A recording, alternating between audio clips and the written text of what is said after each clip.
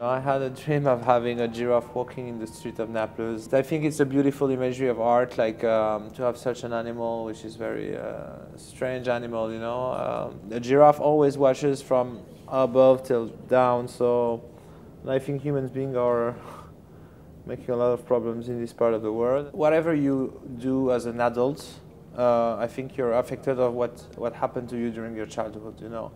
And people talk about peace, people talk about a lot of stuff when we're talking about Palestine or Israel. And I'm asking myself, I mean, how peace is possible if from childhood you don't have any more dreams, you don't have any more hope.